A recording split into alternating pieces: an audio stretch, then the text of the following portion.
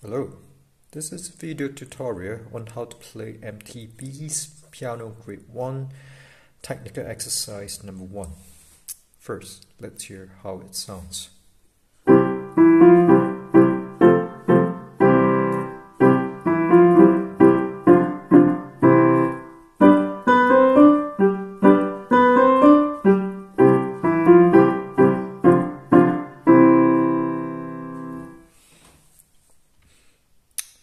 So exercise number 1, it's made up of sections A, B, C, B.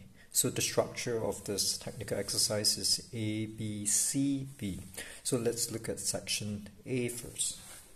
Section A is made up of C chord and F chord. So it's a C triad on both hands. So we are playing the note C, E, G. Okay. Right hand using finger 1, 3, 5 and left hand using 5, 3, 1. So we press those 6 fingers down at the same time. And then we press E, F and then the C chord triad again. Okay, let's repeat. So in terms of articulation, we start off with staccato. So it has a bouncy sound, very short and detached, and then we joined the next 3 notes, 2 notes plus a chord. So we join this, E and F joined together, and to join F to the C chord, what we need to do is hold on to F, and then you press the C chord, and then you let go of the F then. So this ensures that you have a legato or a connected sound. So let's try that again. So the practice is you hold on to F, you press the C chord, then you let go of the F. Okay, so there's a very slight overlap. Okay, let's hear section A, the first bar again. Okay, and then next we go on to F chord. Okay, some of you might be asking, oh, why is C, F, A, F chord? That's because F chord, it's F, A, C. However, you know, this is in root position, and then of course we can play F chord in the first inversion, whereby the bass is A, and this is the second inversion of F chord. If you have not studied inversions before, don't worry. It's just a different way of playing chords. So what you need to do is to remember that there are different positions where you can play a chord. So in this technical exercise 1, you are playing a position whereby C is at the bottom, followed by F and then A. Okay, so practice this. So left hand fingering is finger 5 on C, 2 on F, 1 on A, and then right hand is 1 on C, 3 on F, and 5 on A. So some of you might be inclined to use finger 3 on F in the left hand. So I think it's good practice for now, especially as a beginner, to use finger 2 on F because it's more comfortable this way. Okay. So play 2 F chords and then go back to C triad. So let's hear section A. 1, 2. That is section A. Now let's move on to section B. So section B, the first bar comprises 2 bars, and the first bar it's exactly the same as the first bar in section A. So section B, you start off with.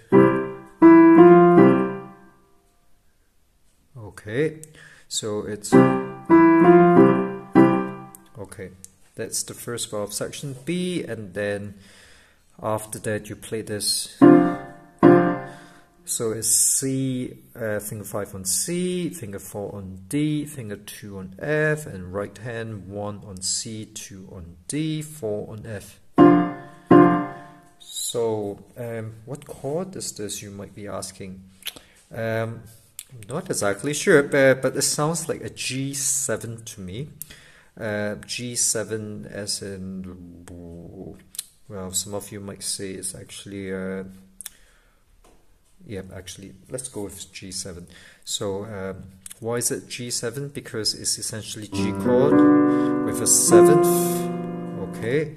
But I omit the G, so I'm left with B, D, and F, and then I'm omitting the B as well, and I'm adding a C.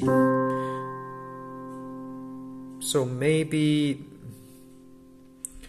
a G47 possibly. Anyway, so section B, the second bar would be, and then you end with a C chord, although so the C chord is played with C and E only, so we don't have to play G. And why don't we have to play G? Because it's just arranged this way, it's just written this way. Okay, so section B, bottom 2 B. So let's hear the entire section B. F.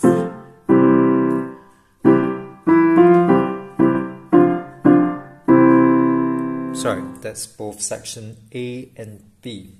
And now let's move on to section C. So for section C, we're essentially playing a G chord, a G triad in root position, whereby we play G, B, and D. Okay, so fingers 5, 3, 1, right hand 1, 3, 5.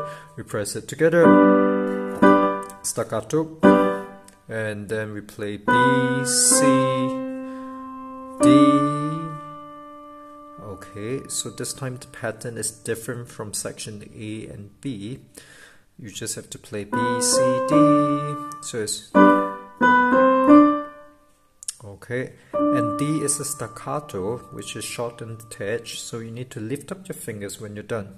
Up, and then we play G next, which is also staccato. So make sure it's short and detached. And how do you do it? So you know, go to the bottom and let the keys help your fingers bounce it up, bounce up your hands really. So it's okay, and you play that twice. That's section C. Okay, and then we go back to section B, which is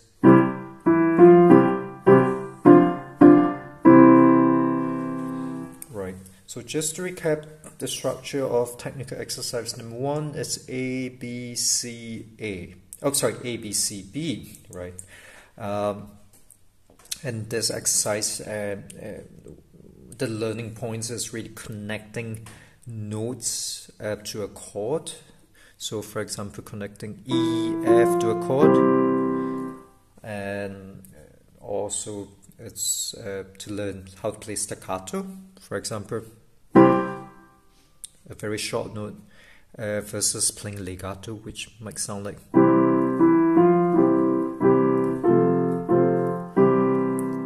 It actually changes the mood of the entire sound, doesn't it, of this music. So let's hear the whole thing again.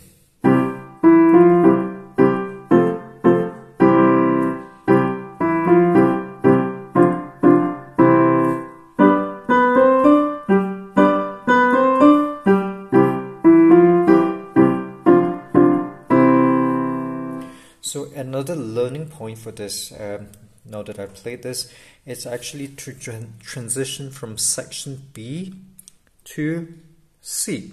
So in section B, you're essentially in a C position, whereby you